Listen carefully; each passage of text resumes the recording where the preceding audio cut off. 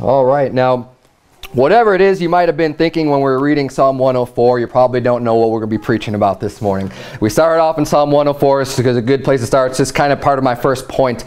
Psalm 104 verse 15 says, and wine, this is talking about all the things that God does and his creation and how the animals wait on him for the food and things like that. But verse 15 says, and wine that maketh glad the heart of man, and oil to make his face to shine, and bread which strengtheneth man's heart. Now what I'll be preaching about this morning is when the Bible talks about wine and what it's referring to. Now here we see a very positive reference to wine.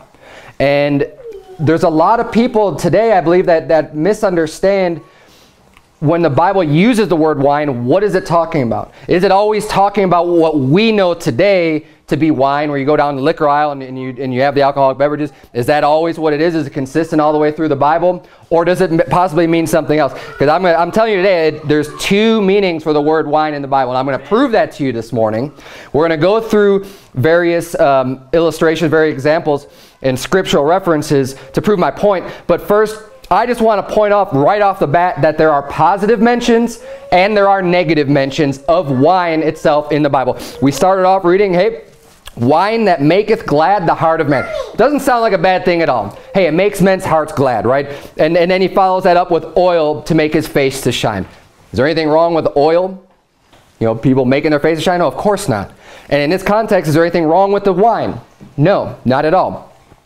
We see also, you don't have to turn there, but in Genesis 14, when Melchizedek met with Abraham, he brought wine and bread. And he was considered the high priest. I'll quote that verse for you. He says, and Melchizedek, king of Salem, brought forth bread and wine, and he was the priest of the Most High God. So the priest of God is bringing wine and bread. Obviously, you're not going to say, well, that's sinful, that's wrong, he had that wine. No. But we have to understand what the wine is talking about, what kind of wine it is. And then in Proverbs 3, verse 9, the Bible says, honor the Lord with thy substance and with the first fruits of all thine increase. So shall thy barns be filled with plenty, and thy presses shall burst out with new wine. Again, it's talking about a blessing, having your presses burst out with new wine. Now, these are all very positive mentions of wine in the Bible. And there's others. I just picked three just to start off, to give us examples. See, when the Bible's talking about this, what is it talking about? Well, let's look, first of all, turn if you would to Deuteronomy chapter 32.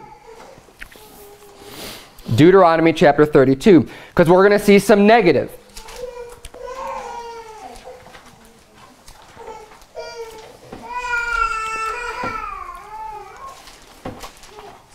And what you're going to notice when we look at these examples is the stark contradiction of how, in one case, the wine is talking about is really good and it's a great blessing and it's, you know, brings a lot of joy and happiness.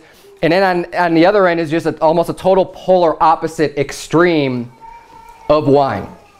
So we're in Deuteronomy chapter 32, and we're going to start reading in verse number 29 of Deuteronomy 32.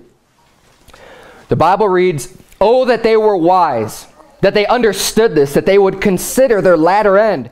How should one chase 1,000 and two put 10,000 to flight, except their rock had sold them and the Lord had shut them up? For their rock is not as our rock, even our enemies themselves being judges. For their vine is of the vine of Sodom and of the fields of Gomorrah. Their grapes are grapes of gall. Their clusters are bitter. Look at this. Their wine is the poison of dragons and the cruel venom of asps. Now here, the Bible is bringing up a difference between, well, I guess we could say, the world and the people who are not trusting in the Lord. It says their rock is not as our rock. They're trusting in false gods.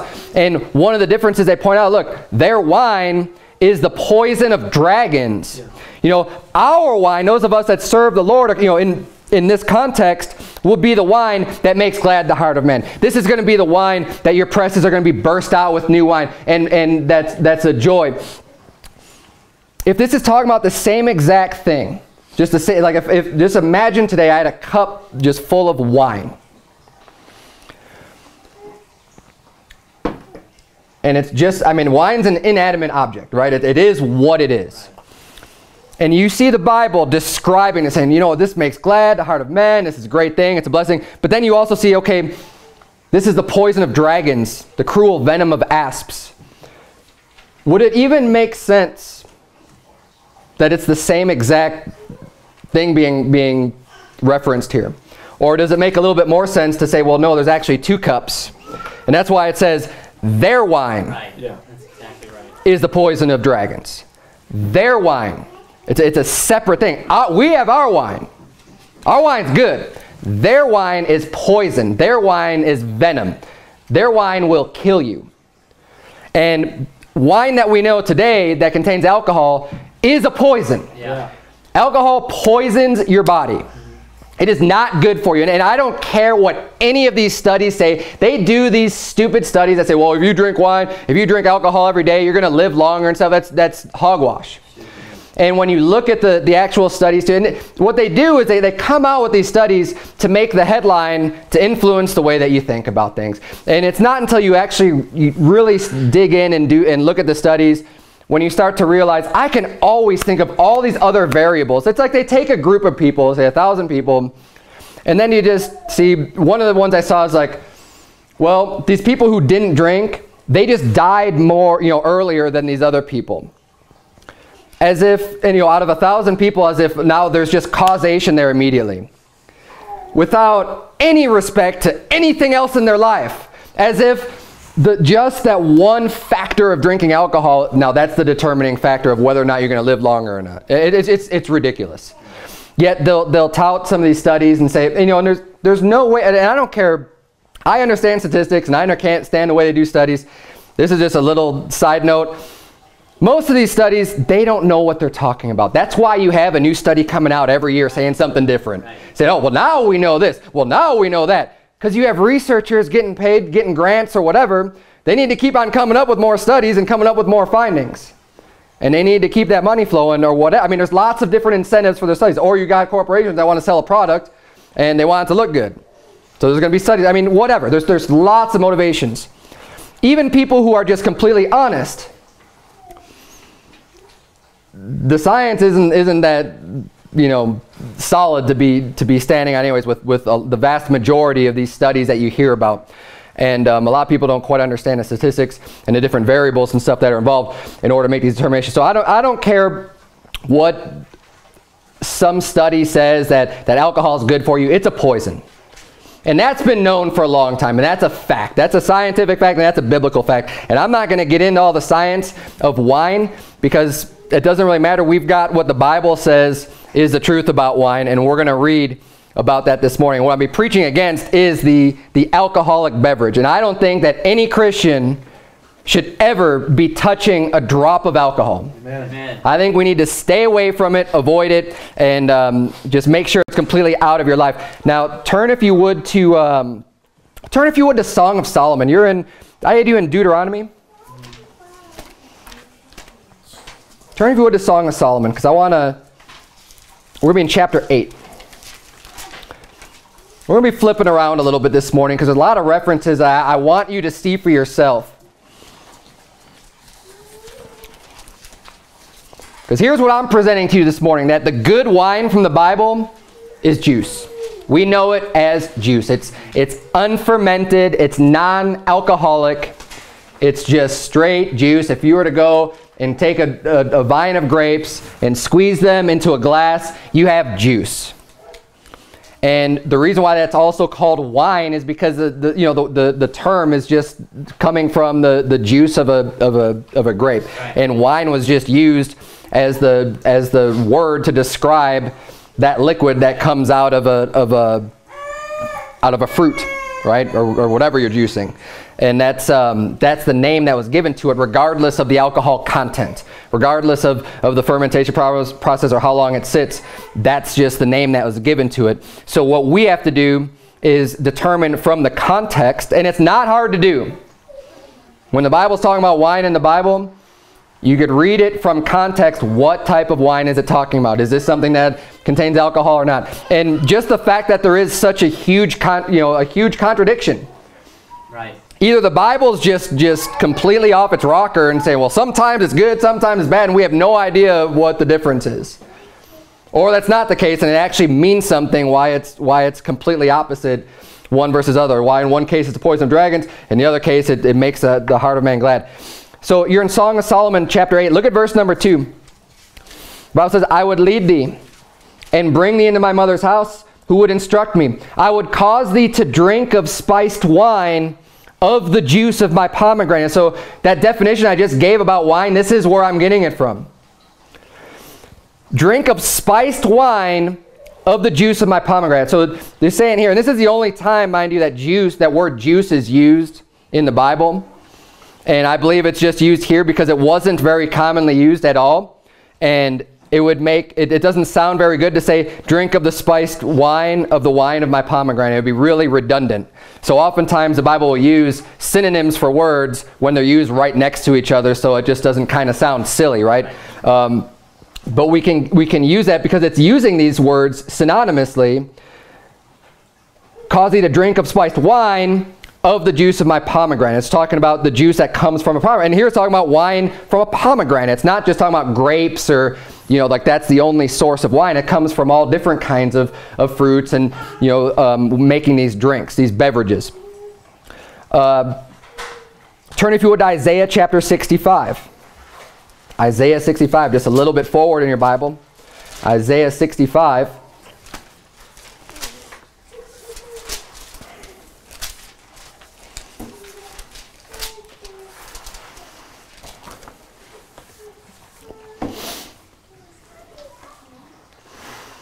And let's look at verse number 8 of Isaiah 65. The Bible says, Thus saith the Lord, as the new wine is found in the cluster, and one saith, destroy it not, for a blessing is in it, so will I do for my servants' sakes, that I may not destroy them all. Here it's talking about new wine that's found in the cluster. If juice is found, like, I mean, you have a cluster of grapes growing on a vine. That has not started the fermentation process at all, if it's still in the cluster. And it's talking about the wine that's in that cluster. This is the good wine. This is the wine and that's why it says, destroy it not, a blessing is in it. That's a good thing. That new wine that comes out of the cluster is great. Now, turn, if you would, to the book of Proverbs, Proverbs 20. I've heard the argument against this, and I just started researching and reading about it last night, because I don't like going very extra biblical in my teaching. I like staying pretty much with God's Word. This is what we care about. This is what we know is the truth. And I'm proving this just from the Bible, how one wine is good and one wine is bad, and we need to stay away from the wine that's bad. But I've heard even Christians say, well, you know what? Being able to preserve juice that doesn't become fermented is a new thing. They say they weren't even able to do that back in Jesus' day. So it wasn't even possible. And I've never accepted that argument without even doing the research on it. I looked it up last night, and that is just patently false. I was looking up, there are other literature sources. There are people who has nothing to do with the Bible from the 1st century AD of someone who's writing a book on like agriculture and preserving stuff and being able to preserve food. And in that is juice as well. And just because the methods that they used are not what we use at all today. Today we have refrigeration. Today we have other things. And they're saying, well, see, look, they didn't have refrigeration back then, so they had no way of preserving this stuff. But there are plenty of textual sources that show that they absolutely did. And if you think about it, you know, people, it's part of this mentality of, well, mankind has been so stupid because we came from the Neanderthal. Yeah. That, and you know, it's pounding on a rock one day, and you know, like that's how man was, and all of a sudden we just started to get a little bit smarter, and then we invented writing and reading, you know, just out of nowhere. And the wheel, wow, the wheel, that just revolutionized everything. And it's this false paradigm that they want to have stuck in your head, that just because people lived 1,000 years ago or 2,000 years ago, that they must have just been really stupid. Yeah. Because you know what? We're so smart. Yeah, that's why. You know, it's this haughty attitude It's the same thing you see like, oh, America's the best nation, and the people just view the people here as just like far superior to anyone else in any other part of the world because we're so smart and we're so great. And, you know, yet you look at the moral decay and the open arms of sodomy and filthiness and wickedness and adultery and just say, and just claim we're so smart. We're so wise. We're wise in our own conceits as a country, as a whole. Not as a church, but, but as a whole, that's what it is. And it's this false mentality of thinking, well, we are just so, because they didn't even have air conditioning back then, or, you know, something stupid like that. Some little piece of technology that we have today, some little device that you can look at and sink your face into for hours on end and just think of how brilliant we are, that we can waste tons of time with a device, not talking to anybody, and just wasting our life away, as opposed to the things that they did back then. And what I say is, you know what? People have always been intelligent because God created us with a brain. God created us with ingenuity. God created us to be able to do things. Their technology was different than ours today. As the culture changes, as different needs change, you're focused on different things. I believe they were probably far superior in their agriculture and husbandry than we are today. Definitely. Because that is something that was extremely important to them when there was a lot more reliance on their surroundings and their environment than today. Now we've got a lot of manufacturing that we rely on today. It's different. So you see the change in the advancements more in the technology side because we're using these other tools to do things for us that they didn't use back then, but they had other methods.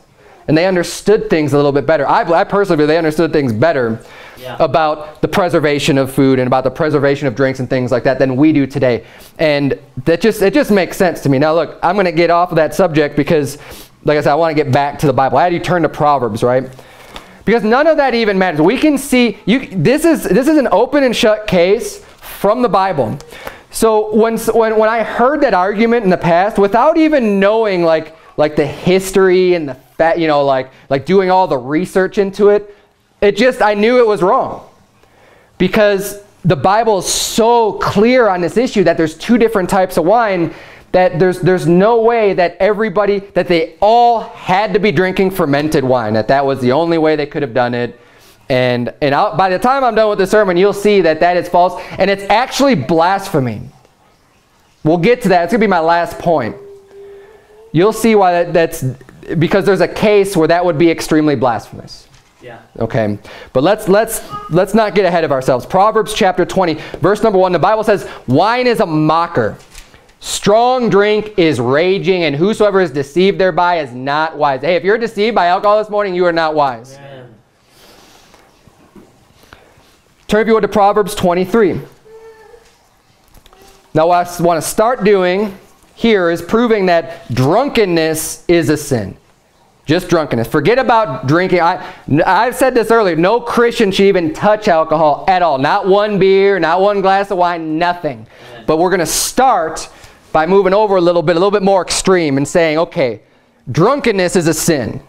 You should never be drunk. No Christian has any business getting drunk. Amen. And we'll prove this first, and then we'll kind of move backwards, and I'll show you all the reasoning behind it. Proverbs 23, look at verse number 19. The Bible reads, "Hear thou, my son, and be wise, and guide thine heart in the way. Be not among winebibbers, among riotous eaters of flesh, for the drunkard and the glutton shall come to poverty, and drowsiness shall clothe a man with rags." So this is just giving some wisdom about being a drunkard. It's going to bring you to poverty. Yeah. If you're just focused on the alcohol and getting your next drink, that's where you're going to be spending all your paycheck on. And look, I know, besides it being in the Bible, I know about all this stuff firsthand. Okay, this is a sin that I've dealt with personally in my life, and this is something that I feel very strongly about because it had such an impact on me. And I'll probably preach on this more often than a lot of other people do because I know the damaging effects of having alcohol in your life, and you need to stay away from it. It's going to ruin your life. You may think it's not a big deal. I just have a drink every now and then. Oh, I just relax. No. Stay away from it. Turn, if you would, to 1 Corinthians chapter 6. I know we're flipping around a lot today, but we need to see a lot of these. I want you to see for yourself. So we saw in Proverbs 23, be not among winebibbers, and that's not who your company should be. Your friends shouldn't be winebibbers, people who are just going out to the bar all the time and drinking alcohol and drinking booze. That's not who you want to be around, because it's going to rub off on you. Amen. 1 Corinthians chapter 6. We're proving drunkenness is a sin. Now you could say, well, that's just wisdom, you know, not to be drunk and stuff. Okay, fair enough. 1 Corinthians chapter 6, look at verse number 9. The Bible reads, know ye not that the unrighteous shall not inherit the kingdom of God? Be not deceived, neither fornicators, nor idolaters, nor adulterers. Now are these sins, fornication, idolatry, adulterers? Yeah. Yes. Nor effeminate, nor abusers of themselves of mankind, nor thieves, nor covetous, nor drunkards, nor revilers, nor extortioners shall inherit the kingdom of God. And such were some of you. But ye are washed, but ye are sanctified, but ye are justified in the name of the Lord Jesus and by the Spirit of our God. So here we see drunkards in that list of sins that if you've saved, you've been washed from. Amen. You're clean from those sins.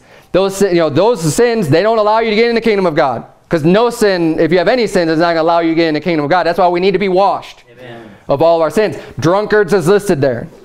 Being a drunk is a sin. Amen. Being a drunkard is a sin. Okay, that's case closed on that. And the Bible even says in chapter 5, you can flip one chapter back, 1 Corinthians 5:11 says, but now I have written unto you not to keep company. Remember, be not among winebibbers. But now I've written unto you not to keep company if any man is called a brother, be a fornicator, or covetous, or an idolater, or a railer, or a drunkard, or an extortioner. With such an one, know not to eat. So you know a brother in Christ, and they're a drunk. They go out to the bar, and they get drunk, and everything else, and they're doing this repetitively. You're not even supposed to sit down and have a meal with that person.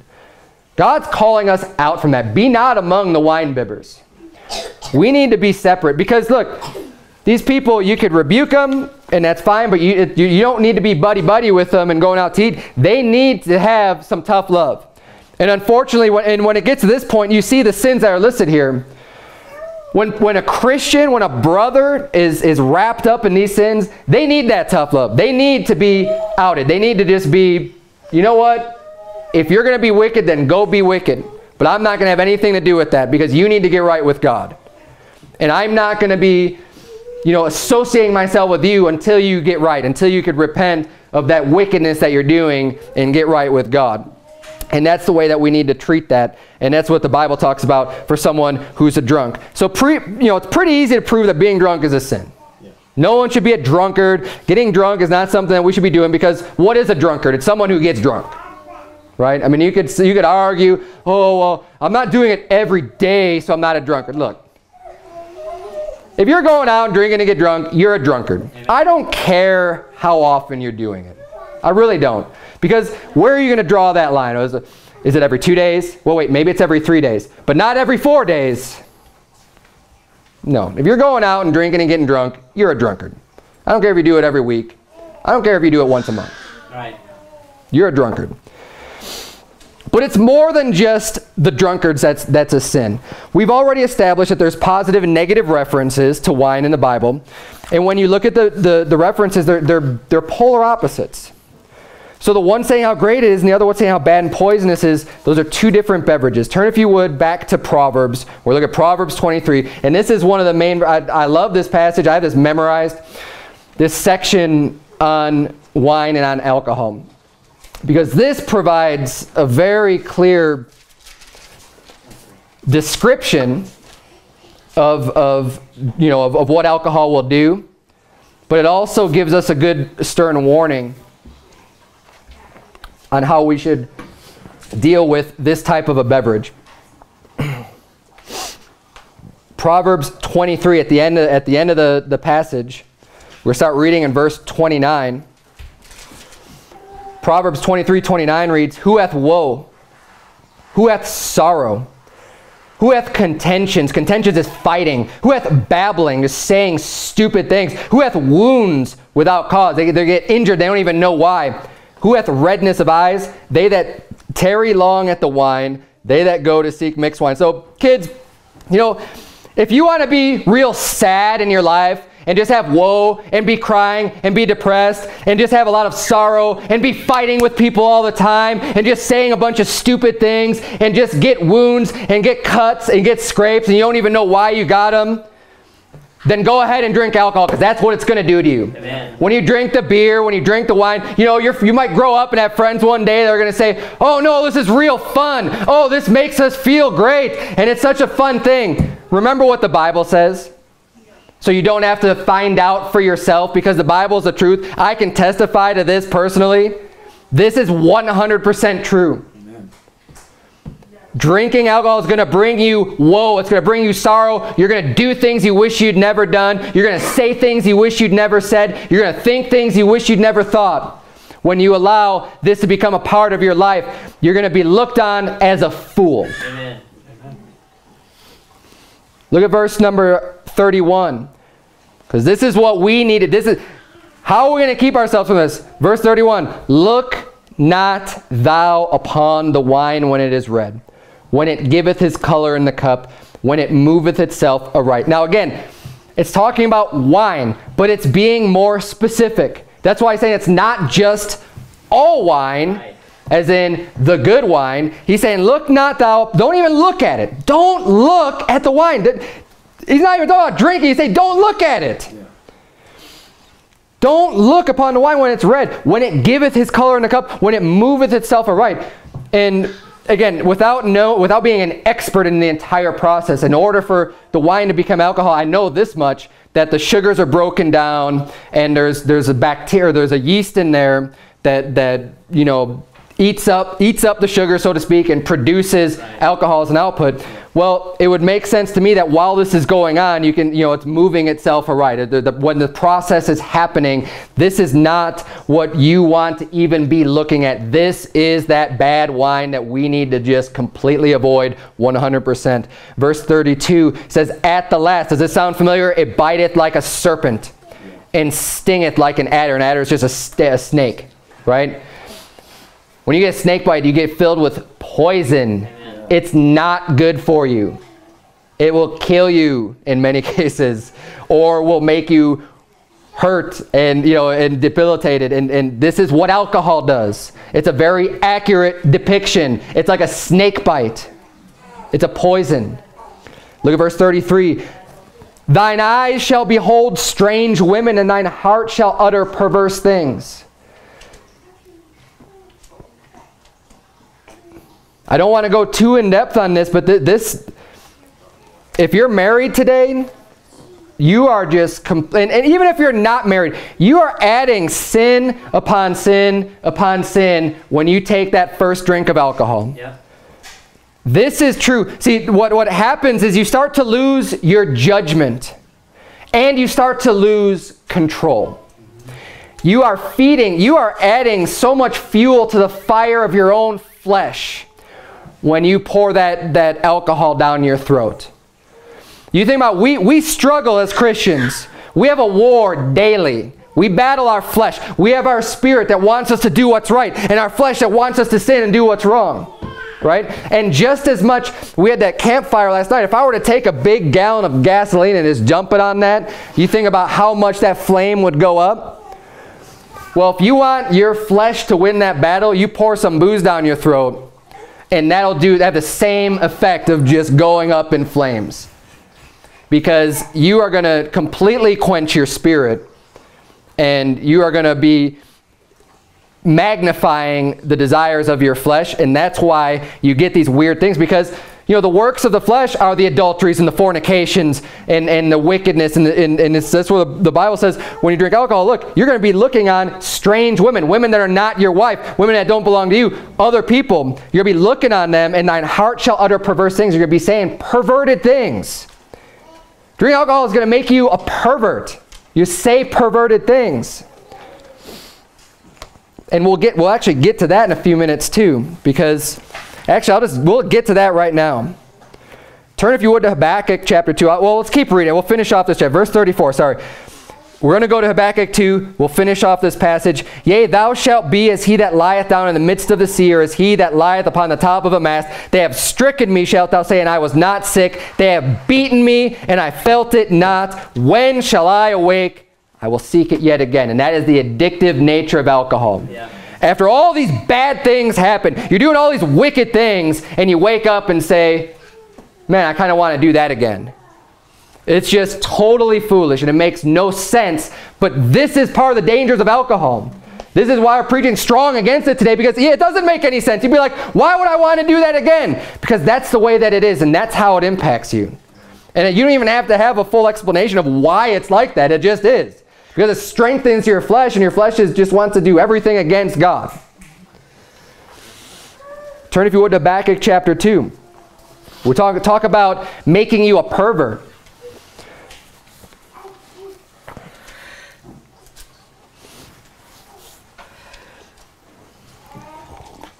Because of these other effects alcohol has, you need another reason to avoid it completely is because you will make yourself vulnerable. Now, the very first mention of wine in the Bible is Noah drinking wine, getting drunk, and passing out naked in his tent, and his son abusing him. That's the very first reference of wine in the Bible, is Noah getting drunk and then being violated by somebody else. Just after that, we have the story of Lot. And if you remember from our Genesis series, what happened to Lot? Well, when they fled from Sodom and Gomorrah because it was so wicked, because they were drinking the wine of Sodom, as we read earlier, well, guess what Lot did? He took some of that wine of Sodom with him, the poison of dragons. And when he was left, hiding out in his cave, his daughters got him drunk. Not once, but twice in a row, 2 nights in a row. They got him so drunk that he passed out asleep and had no idea of anything that happened the entire night. And his daughters came and violated him. And it was wickedness, extremely wicked, filthy, disgusting, perverted things happened, and he was helpless against it. And you drink alcohol, it's going to make you, it could make you helpless. It could put you in a state where people can do whatever they want to you and you won't even know about it. You have no idea that even happens. Look at Habakkuk chapter 2, verse 15. We'll see some of the perversion of alcohol in Habakkuk 2:15. The Bible says, woe unto him. Now notice the pronouns here. Woe unto him, that's a male, that giveth his neighbor drink, that puttest thy bottle to him. We're talking about guys here. Right. A guy giving another guy drink, and makest him drunken also. So here's someone who's drunk, trying to get another guy drunk. Why? That thou mayest look on their nakedness. That's sick. It's perverted. But the Bible said in Proverbs 23, thine heart shall utter perverse things. Here's someone that gets drunk and now he's perverted. This is what alcohol will could end up doing to you. Now turn, if you would, to John chapter 2. Because this is one of the most common arguments to excuse drinking in the Bible. People, they'll say, you know what? No. You can't be right about this, because what about Jesus? What about Jesus? Jesus turned water into wine. And I've heard this justification, and when I was, because I got saved when I was 20 years old. But I was still living a life of sin for a long time before I finally ended up getting right with God. Okay? And I wasn't stupid with a lot of scriptures. Now, I was a babe in Christ. I didn't know a lot. But I wasn't an idiot, and I knew that drinking was wrong. And I knew a lot of this stuff. But when you're in sin, you want to justify it to yourself. Right. You want to try to excuse it somehow. And I didn't read enough. I didn't, like a lot of the passages we read today, I didn't know those. You know, I hadn't heard those. But it doesn't take a rocket science to figure out all of the things that you do when you're drunk, and and everything that happens just from experience. You know that's not right. You know that's not a wholesome way to live. You know that's not a moral way to live. You shouldn't be doing that. Okay? But this is what people do. You don't know the Bible at all. They say, well, I've heard the story. I know Jesus made wine. Jesus turned water into wine, so that makes it okay, right? Well, let's look at this in John chapter 2. And here we're going to see why that's blasphemous. Amen. To say that that the wine that Jesus made was an alcoholic beverage. But let's look at this. Verse number 7 of John chapter 2. It says, Jesus saith unto them, fill the water pots with water. And they filled them up to the brim. So, I mean, he gets them full. I mean, there is nothing left over in these pots. He gets them full to the brim. Because they ran it. Well, we'll go back just a little bit. Just to get the whole story in context for you. Verse number 1, and in the third day there was a marriage in Cana of Galilee, and the mother of Jesus was there, and both Jesus was called and his disciples to the marriage. And when they wanted wine, the mother of Jesus saith unto him, they have no wine. Jesus saith unto her, woman, what have I to do with thee? Mine hour is not yet come. His mother saith unto the servants, whatsoever he saith unto you, do it. And there were set there 6 water pots of stone, or 6 of them, after the manner of the purifying of the Jews, containing 2 or 3 firkins apiece. Jesus saith unto them, fill the water pots with water, and they filled them to the brim. And he saith unto them, draw out now and bear unto the governor of the feast, and they bare it. When the ruler of the feast had tasted the water that was made wine, and knew not whence it was, but the servants which drew the water knew, the governor of the feast called the bridegroom, and he saith unto him, every man at the beginning doth set forth good wine. And when men have well drunk, then that which is worse, but thou hast kept the good wine until now. So basically what happens is they had wine for the feast, and they drank it all. It all ran out, and they wanted more. So Jesus turned water into wine, and we get this is all evidenced by what the governor of the feast said. He's like, look, normally you put out the good stuff first. The really nice taste, like people enjoy it and like, wow, this is great. And then later that which is worse, we're saying like, this is the best stuff I've ever had. I mean, this tastes great, right? This is great wine, and you've kept it until now. That's amazing. And notice what he said. And when men have well drunk. So people there had well drunk. And drunk there, it doesn't mean they're drunken. It just means they had drunk. It's a form of speech in the English language, right? Drink, drank, drunk. We had drunk. So when they had drunk enough, then you bring that which is worse. So we already saw, first of all, and this is why I wanted to prove that point, drunkenness is a sin. Right. So you want me to believe that Jesus Christ, God in the flesh, was at a feast where everybody's getting drunk because men had well drunk. They didn't just have a glass, they had well drunk. In fact, they had well drunk so much that they ran him out of the wine that they had. That he's hanging out at this party, everybody's getting drunk, and then they want more. They don't want the bar to close yet, so Jesus goes and makes a whole bunch more wine that just, here you go, drink up some more, when drunkenness is a sin. That Jesus is going to enable that and perform a miracle for them to have that. That is ridiculous. Yep. Absolutely ridiculous to even postulate that that might have been the case. And you say, well, Jesus' wine wasn't alcoholic, but the other one, no. They wouldn't have said that this wine is the good wine. And I forget the reference right now. I should have put it in here. But it's, there's a scripture in the Bible that says that, he that drinketh the old wine is going to say, he's not going to desire the new wine. He's going to desire the old wine. When someone's at the bar and getting drunk, they're not going to want juice. They want more of the old wine. They want more of the same thing. They want more booze. They don't want and I forget the reference to that. I should have put it in here, but it doesn't matter, because here, think about this now though. Think about how this story starts off in John chapter 2.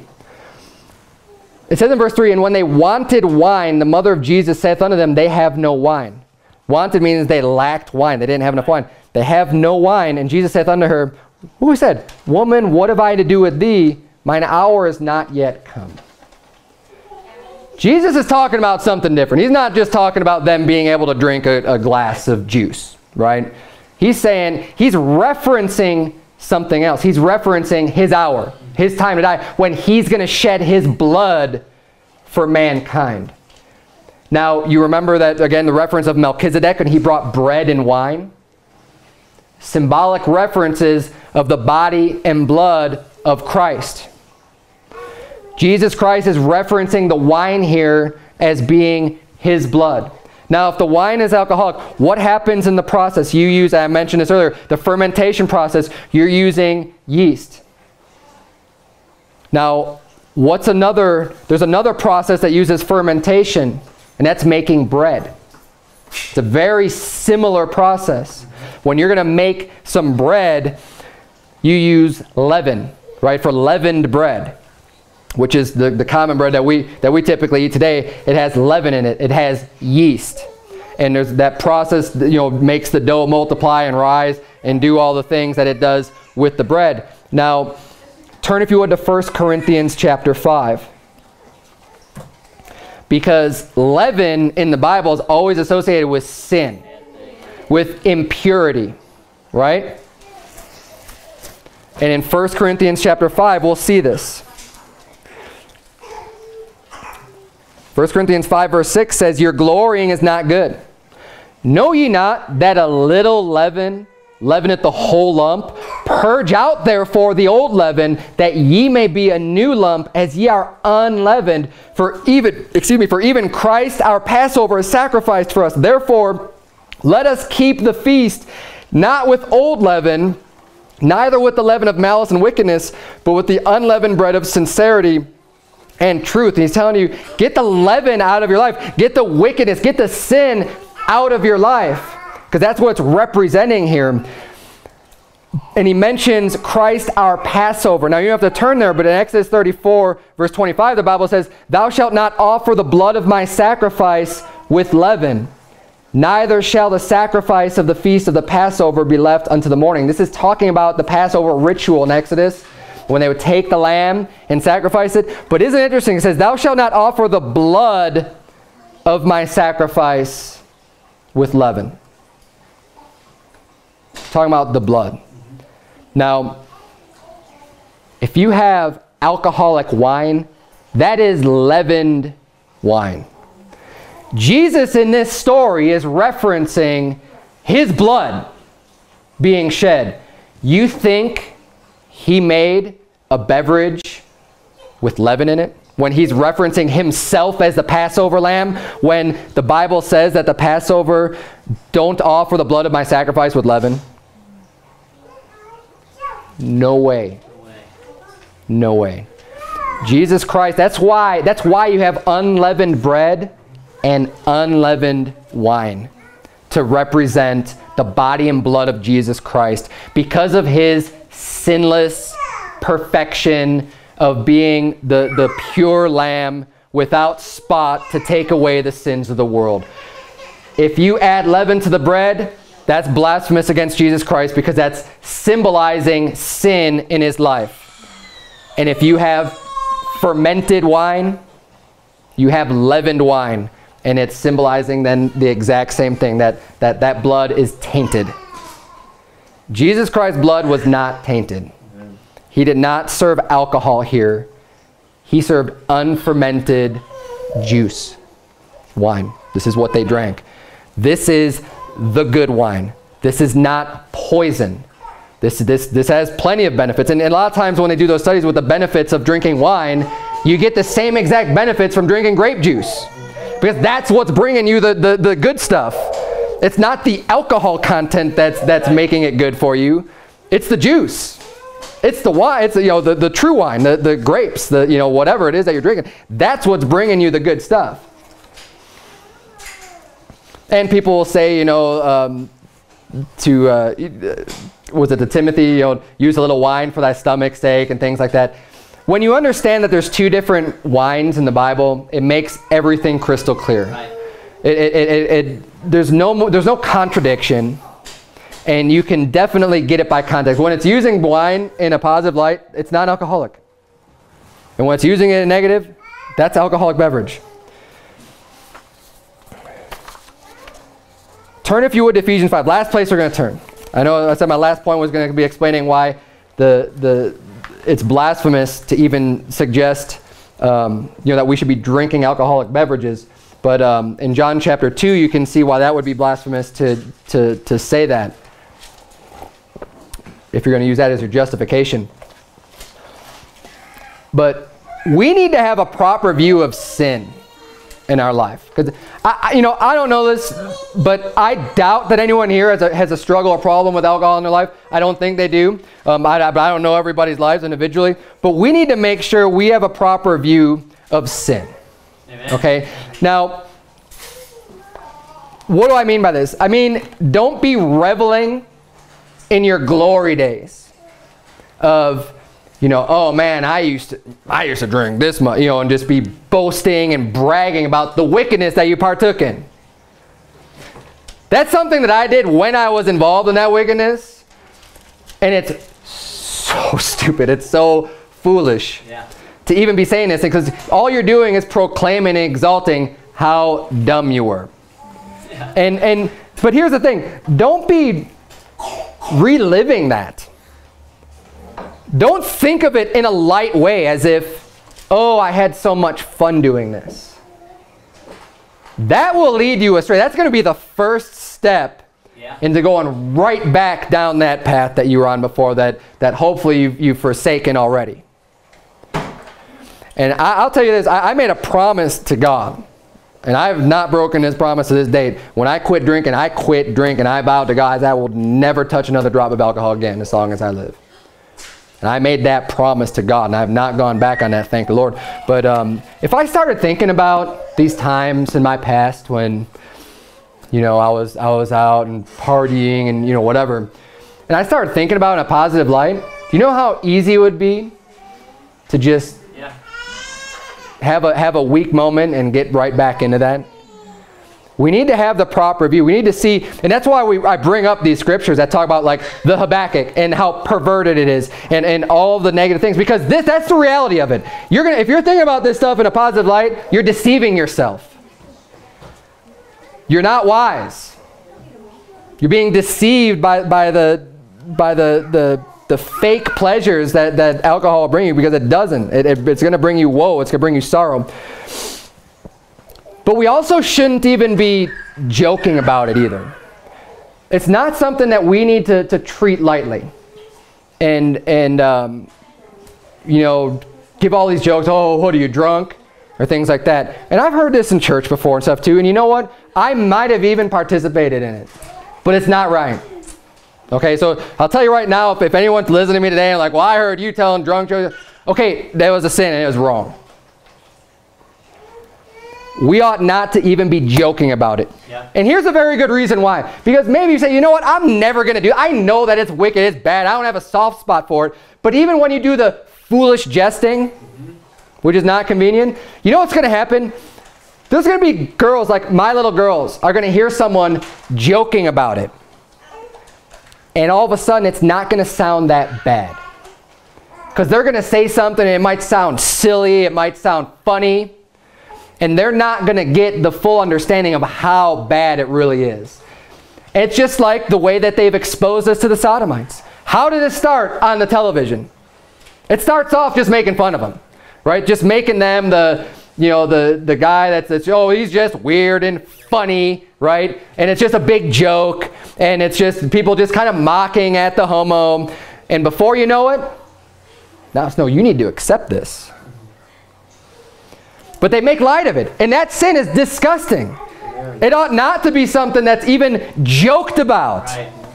Because what you're doing is you're alleviating the importance and the weight of this. Ephesians chapter 5, look at verse number 3. But fornication and all uncleanness or covetousness, let it not be once named among you as becometh saints, neither filthiness, nor foolish talking, nor jesting, which are not convenient, but rather giving of thanks. Foolish talking is to be reveling in your old times when you used to be partying, doing all this stuff that was fun stuff, or jesting, joking about it. Look, it's not convenient. It's not something you ought to be doing. You're alleviating the gravity of this sin, because this is the type of sin that you break fellowship over. This is something that will literally ruin your life. And everybody, people who are weak in the faith, whether it be children, whether it be someone who's new to church or whatever, they start hear you talking about these things, they are not going to understand how serious this is. Right. And this is serious. And hopefully I was able to demonstrate that so far today, this morning, of how bad drinking alcohol is for you. Now, I was trying to prove the point of the two different alcohols, but when we look at the negative references, especially like in Proverbs 23, it's bad. And it's not something you want to mess around with at all. Verse number 5, Ephesians 5 says, "For this ye know, that no whoremonger, nor unclean person, nor covetous man, who is an idolater, hath any inheritance in the kingdom of Christ and of God. Let no man deceive you with vain words. For because of these things cometh the wrath of God upon the children of disobedience. Be not ye therefore partakers with them. For ye were sometimes darkness, but now are ye light in the Lord. Walk as children of light. For the fruit of the Spirit is in all goodness and righteousness and truth, proving what is acceptable unto the Lord. And have no fellowship with the unfruitful works of darkness, but rather reprove them. For it is a shame even to speak of those things which are done of them in secret." Amen. Don't have this part of your conversation. If it is, it's a rebuke. Don't take it lightly. We need to have this view so that everybody can avoid it, not just you, but yourself also. Don't let that door start to open up even an inch of saying, well, it really wasn't that bad. Yes, it is. And that's something, I'm no different than anyone else. I had the same desires, and even when I was trying to get right, before I got into church, when I was kind of trying to get right with God, and I would stop drinking for a while, then some time would go by, and you know what? You forget the reasons why you even quit. It starts to fade. You don't completely forget, but you just start thinking, oh, and then you hear your friends talking about it because you're still among wine bibbers, and you're still, thinking, oh, okay, well, maybe I will go out with you. Okay, well, and guess what? You're right back where you started. It's a cycle. And that's the way it works. The Bible says it. You don't have to take my word for it. I know that this word is true. Amen. I know it's true because it's from God, but unfortunately, I had to learn the hard way about this subject. And if you haven't gone that route, don't. Okay? I will testify personally unto you and give you more testimony if needed about how bad this is. But believe God's word. Amen. Because if you're a Christian, you shouldn't even be looking at it. That's why I don't even walk down the booze aisle when I'm at the grocery store. I go around. You say, but there's something I want right there. I'm going to go on the next aisle. I'm going to go down the frozen food aisle. Yeah. and then I'm going to get to the bread or whatever it is that I'm looking for. Okay? Don't even look at it. That's the mindset that we ought to have. And please keep your conversations pure and not going back to that sinful wickedness if that's something that you partook in the past. Let's bow our heads and have a word of prayer. Dear Heavenly Father, Lord, we thank you so much for your words. God, I pray that what's been expressed today has been received well, dear Lord, and that people can see the difference between the good wine and the bad wine in the Bible, dear Lord, and why we ought to stay away from these things. God, I thank you for giving me the power to be able to escape that sinful condition, that wretched trap of being stuck in that wickedness of alcohol, dear Lord, and drinking, dear Lord. I pray that you would please just, if anyone struggles with this, you'd help them to get over it and to get through it, and just to think about these verses whenever the thought might ever pop up in someone's mind, to even allow the possibility of going to the bottle, dear Lord. I pray that you would please help these verses to pop into our minds and make sure that we are kept straight and founded in your truth. And especially for the younger ones that are here today, dear Lord, I pray that they would never have to make the same mistakes that I've made in my life. And help us all to be diligent in our speech and in our conversations to make sure that these wicked sins are rebuked and that there is no doubt about how bad they are in their eyes, dear Lord. In Jesus' name we pray. Amen.